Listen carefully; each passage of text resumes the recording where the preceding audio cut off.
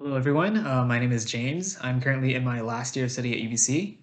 I am an art student majoring in Asian studies, as well as pursuing a minor in applied music technology. In terms of music, I'm an a cappella singer and I play various instruments, but just mostly for fun. I think music technology is often really underappreciated, but through the AMT program, we learn how really essential it is to works or any performances, as well as the sensation of the audience.